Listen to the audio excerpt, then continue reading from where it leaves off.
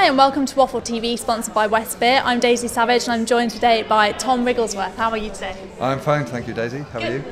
Yeah, I'm great. And how is your show going so far? Good, thank you. I've done, I think, 4 or 5 so far, and it's getting better and better. Yeah, you're tweaking it all the time, are you? I am tweaking it all the time. It takes quite a lot to, because it's all scripted. Yeah. It's 8,000 words in length. Wow, really? I know, it's a dissertation, isn't it? Yeah. Okay, so you won So You Think You're Funny in 2003.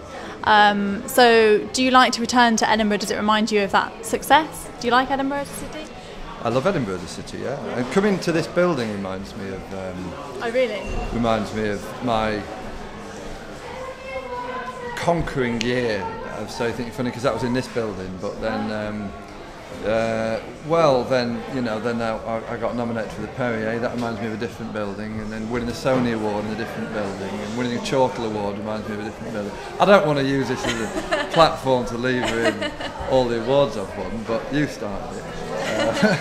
So this building's very special. It does remind me, actually, it's 10 years ago. Yeah. Of course, I wouldn't say anything funny. And if you go in the debating hall on a quiet, you have to go really early in the morning. Yeah.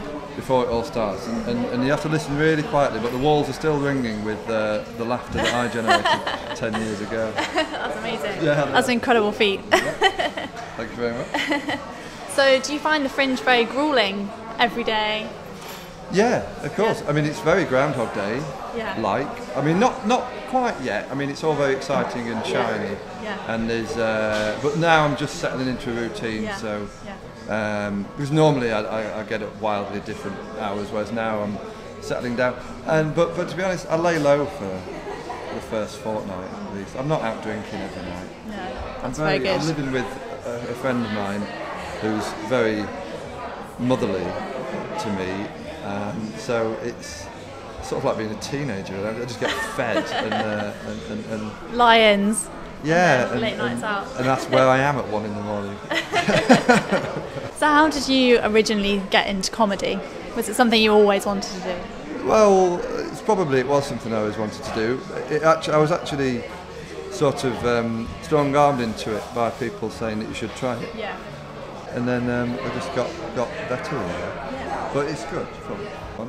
Okay. So when and where is your show? My show is on at 7:40 p.m. at the Pleasance Courtyard, and it's very moving. It's funny. It's really funny. Yeah. I mean, I'm not just saying that. I'd go as far as to say hilarious, and then you'll probably cry at the end.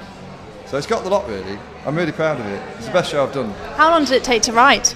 It took me about 4 months to write, and half the time at least was spent crying. Which enables me to do it without crying. Yeah.